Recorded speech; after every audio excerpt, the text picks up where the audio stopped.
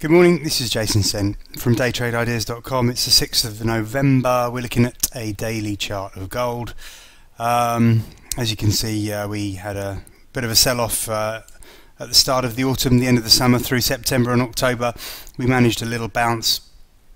Technically this is working quite well. We managed to bounce to 61.8% Fibonacci retracement, which was at 1364. We stopped a little bit short of that. We didn't quite make it to 1362, but therefore this resistance did hold. You can see a trend line coming in. That's actually quite a long-term trend line. If I just scrunch things up, you can see that goes all the way back to the spring, around March, April.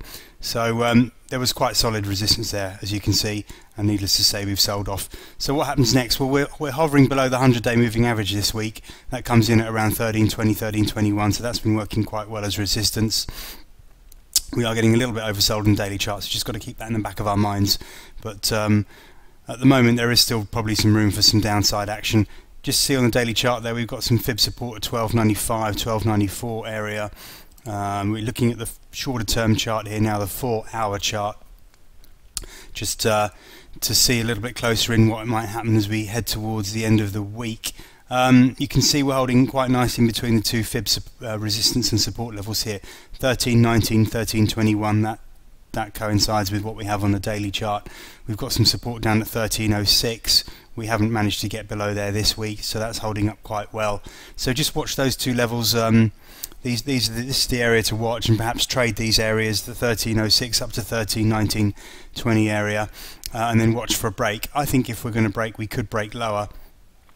I think there's a risk we trade down to 1294, 1293, but that's good support, and a low for the week there I think is a realistic possibility. So perhaps trying longs down there won't be a bad idea, with a stop somewhere below 1289 perhaps. It's fairly low risk. If that trade works and then we manage to recover, we should at least see 1306 and maybe even get back up to 1319.20.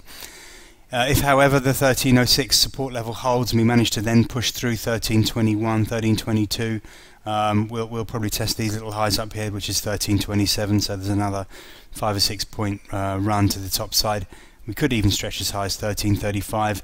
You can see that there's some highs and lows around this area. There's a bit of congestion, so that ties in quite nicely with this 1335 Fibonacci resistance. And I'd suggest that maybe this could hold certainly the top side today if we were to see it, and even later on in the week if we were to break higher, maybe that will hold. So just watch that level, but keep stops tight, probably somewhere above. Well, certainly above 1340 would be a good stop on any shorts around the 1335 level. Okay, that's it for gold for today. Thanks very much. I'm Jason Sen from daytradeideas.com.